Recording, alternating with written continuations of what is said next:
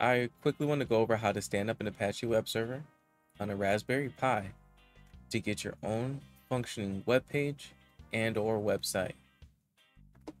So first thing we want to do is to SSH into the Raspberry Pi. So here I have a terminal open.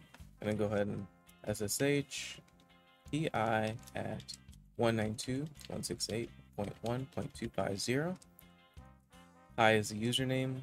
192.168.1.250 is the IP address. Press enter.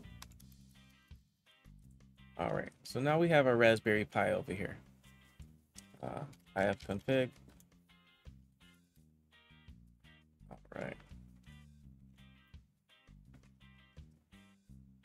And here we have a web browser, Brave browser. And I'm going to go ahead and navigate to that IP address to verify that there isn't already a website standing up there, which there isn't.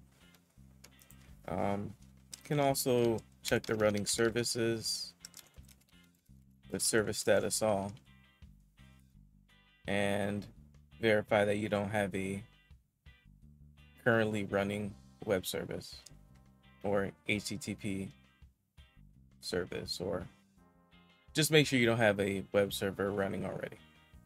So to install, we're going to do sudo apt get install Apache 2. And Apache 2 is the web server that we're going to be using. Apache is the web server that we're going to be using.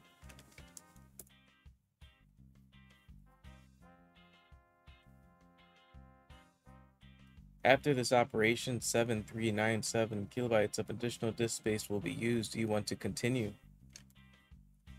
Yes. Okay, so that's completed.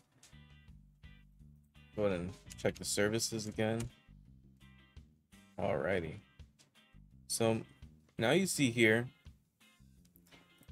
it shows Apache is running. And it's going to be bound to that same IP address on port 80. So let's go ahead and refresh this page here. There you go. And this is the default page that's created by the Apache installation as the index.html file.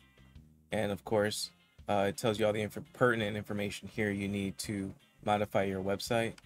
Located in this directory is index.html.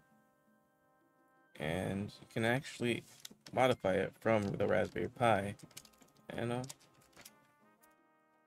that's exactly this page here.